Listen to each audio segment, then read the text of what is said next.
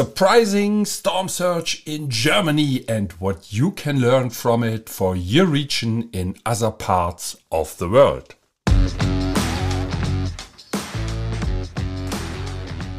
Flood Protection Secrets, the podcast to the protection against heavy rain and flooding by Dr. Flood, Andreas Klippe. So the big challenge is, how can house owners like you and me get a flood-free home? How can business managers like you and me get a flood-free company? And how can public servants provide flood-free critical infrastructure and livable cities?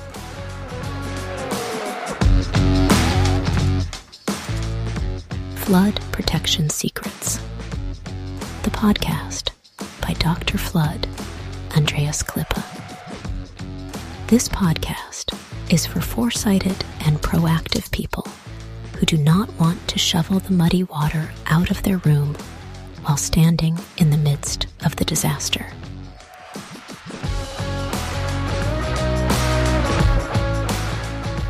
Therefore, those who design and plan, the architects and engineers, need to construct such buildings and cities, and that even when the entire environment is completely flooded. That is a challenge, and this podcast will give the answers. Flood Protection Secrets, the podcast by Dr. Flood, Andreas Klippe.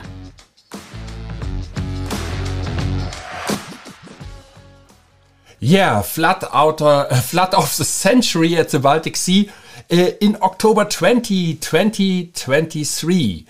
There was a terrible flood at the Baltic Sea, and the Baltic Sea is at the northern part of Germany, but it is not the North Sea. The North Sea is more in the west, and all the base, the coastline were concerned, and I want to tell you what happened, what is the reason, and what you can learn out of that from it for your region in other parts of the world. So whether you are in Asia, in America, or in Australia, Africa, it really doesn't play any role. So what happened?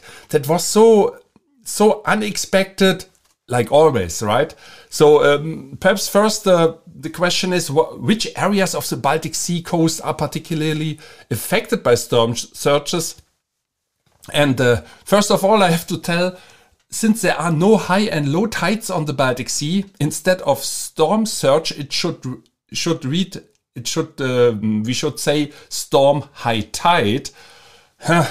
Also not really, but anyway, storm surge I think is a very common word, and okay, let's stay with that. In the report, the areas Flensburg Fjord, Kiel Bay, Lübeck Bay were highlighted. So these are all cities, Flensburg, Kiel and Lübeck in the north of Germany. And as has now been seen, almost the entire Baltic coast of Germany was affected, and the water penetrated unprotected buildings and washed through cars.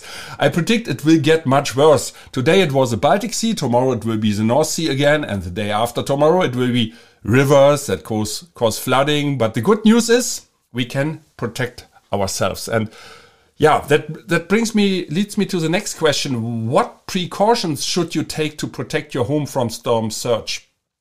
I always say we need to worry about flood damage prevention, not damage repair after a flood event. You can now close every opening in a building with flood barriers. These include doors, windows, light wells, basement entrances, and sewer connections that can be equipped with check valves to prevent backflow from the sewer into the building. You know that's not new. The workplace as well as a private home can be protected in this way, as well as a garage with a car and bicycles for the children, as well as the kindergarten and school. And we have recently flood protected 5 elementary schools in the Philippines, and in the future the children there will no longer have to miss school due to floods. So question number 3, are there early warning systems for storm surges that you should watch out for? So that is a good question, and my tip is very clear. Listen to the weather experts. Our meteorologists are excellent. We didn't used to have the capabilities that today's computer simulations offer. Now the weather can be calculated pretty accurately about a week in advance. So make use out of that. And in addition, there are regional early warning systems. People on the coast are also used to flood events, at least at the north coast. By the way, the people in Vietnam, in China and in the Philippines, they are also used to flood events, but they are not well prepared most of the time. And sometimes they have no choice, to be honest. Also this time in Germany it was different. So some regions experienced floods like none since weather records began in 1881. That is when the weather records started, 1881 in Germany at least. There are now also 1 or 2 disaster warning apps. One of the leading insurance companies in Germany, by the way, that is an insurance that is operating worldwide, has something like that in use. I myself get storm warnings displayed there, saying to stay at home, won't stop heavy rain and floods from flooding my living room or garage. So, right? I say it again, saying to stay at home, won't stop heavy rain and floods from flooding my living room or garage. So that means the apps are helpful, yes, because they alarm you, they wake you up. However, the final step, that is what they cannot do. That is up to you, to the building owner, to protect such a building. Yeah. We should not be unfair. I think these apps are very helpful because for the first time there is something what appears on your smartphone and tells you, hey, there's a storm coming. Of course, you listen to the weather report, but sometimes people neglect it. Yeah, it's okay. The sun is still shining. What, there should be a typhoon in 2 days or a hurricane or heavy rain? I don't see it. I think the weather guys are wrong. No, that's not true. Most of the time it comes true.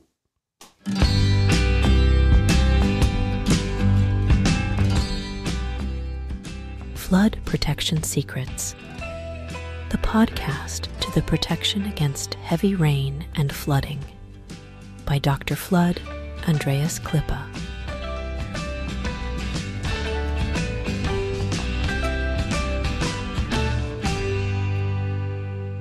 That is pretty good. These small stingers give me the opportunity to drink a little bit, and I always like this music. I hope you like it too.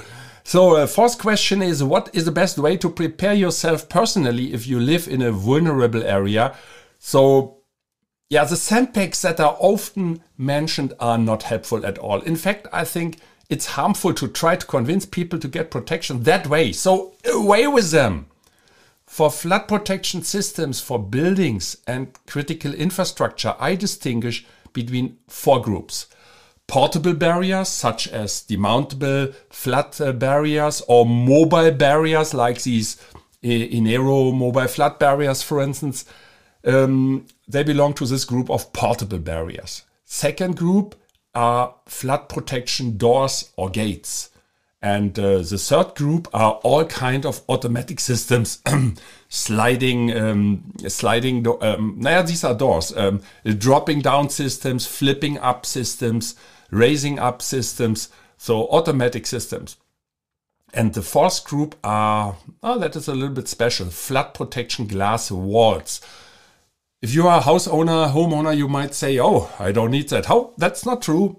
I've seen examples from our friends Flood Control International in England, and there is a house protected with it from the street side. So first there's a wall, and on top of the wall they put these glass barriers because they didn't want to block the view.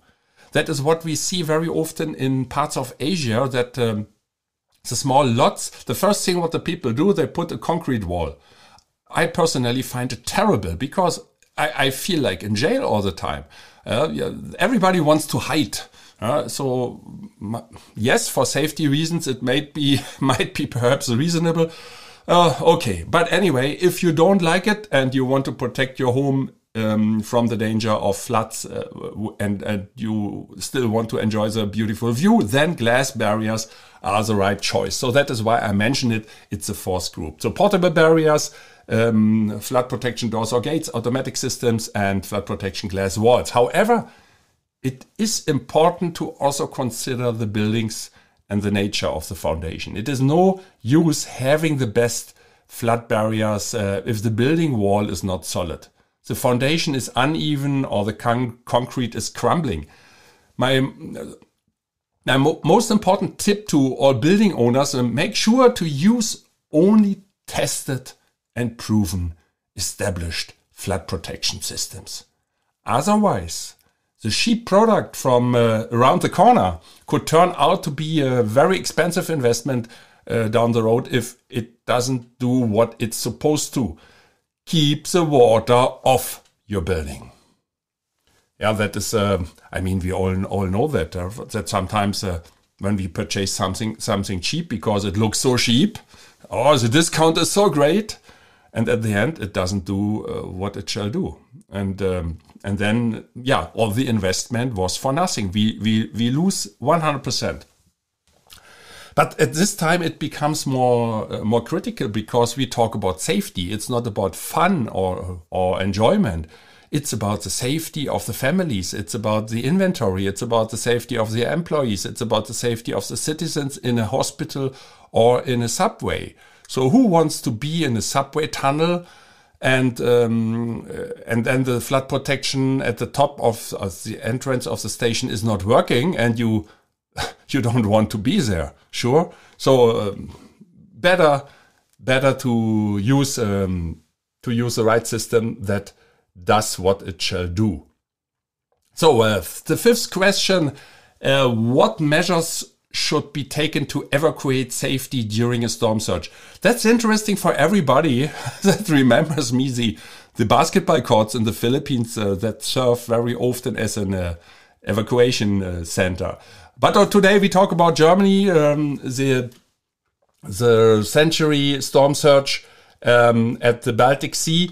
And evacuation sites must be safe from high water and heavy rain. And this is something sometimes forgotten. Such places should have enough space for people.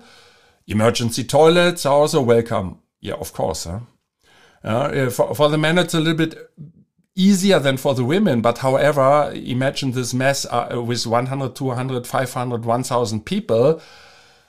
Yep, somebody should think about that. Every citizen should be responsible for their own food. I can already expect to provide oneself with water, food, and medicine, as well as toys for the children. Everyone does that when they go on vacation or plan a barbecue weekend, right? And there's always plenty to drink. Correct? Do you agree with me? Normally you don't run out of drinks. As soon as a weather forecast announces a bad weather day, everyone should have a backpack, travel bag, and appropriate clothing ready just in case. So there should not be any excuse. That is up to the government. No, it is not up to the government to provide you with water. It's up to you to think about that. And in case the evacuation takes a little longer, think of candles, batteries, a radio, or games, or a small musical instrument. A ukulele, flute, or harmonica will keep you in a good mood while it's thundering and storming outside. And don't forget, you're only one flat barrier away.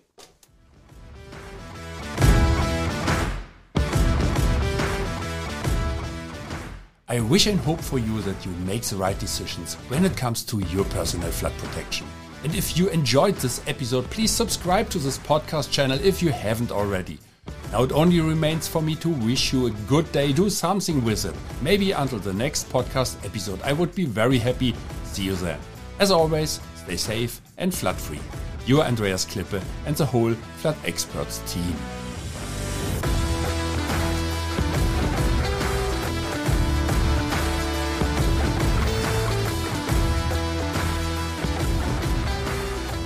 That's it again with a new episode of Flood Protection Secrets, the podcast by Dr. Flood Andreas Klippe, German engineer, book author, and head of the Flood Experts.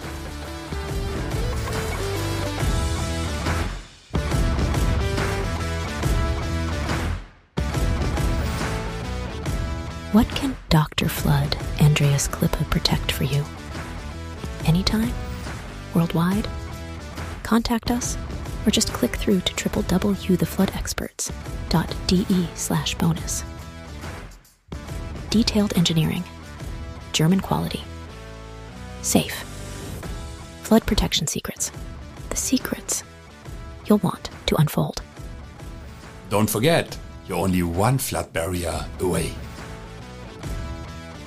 Subscribe to the season, and you'll never be late for an episode.